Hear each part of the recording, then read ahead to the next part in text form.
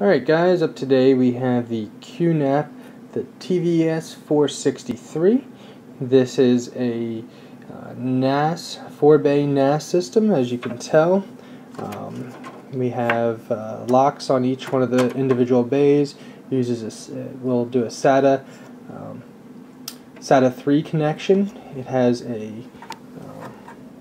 obviously power button, and you have a copy button around the USB 3 port. Basically what you do is when you have a thumb drive or whatever after vacation or whatever, you would just copy all those files. Just put the drive in, hit the copy button, it'll copy all your data down into your array here. Works really well.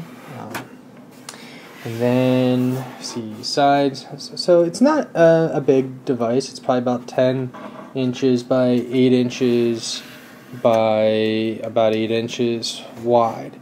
You can see on the back we've got this nice big fan. This definitely keeps it cool. You hear the smaller fan for the power supply kick on every once in a while, and you got your power port. You got your MAC address, you got your 2 HDMI ports and a Kingston lock. 2 HDMI ports are for running a display or displays. It will do transcoding of your digital videos on there, so you can watch. You can use this as a media center as well. Works well for that. Here you have 2 Ethernet ports along with 4 super speed USB 3.0 ports. Those will also have direct connection to your hard drive. And if you do decide to go an expansion drive, you can get other expansions, different things. And here's a service port that's for use in the factory and whatnot. Other than that, it is a silver, goldish color. Looks really nice. It's fairly heavy, but that's what I was expecting. The display comes on, will show you your IP address. It doesn't stay on all the time, so it's not that bright. And there's lights to show you the status of each drive. Overall, works really well. It's quiet. It doesn't seem to use up it doesn't use nearly as much power as running a desktop does all the time. You can leave it run all the time. The software, they call it their Turbo NAS or QTS. It works really well.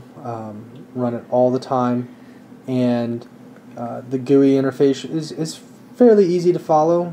There was a couple things that got me trying to install BT Sync and those sort of things. There's some things that I didn't know, but their service, their help desk was very quick in responding and getting back to me and letting me know exactly what I needed to do in order to get my NAS set up to do backups of all my devices, serve media throughout my house, serve files, save files, and those sort of things.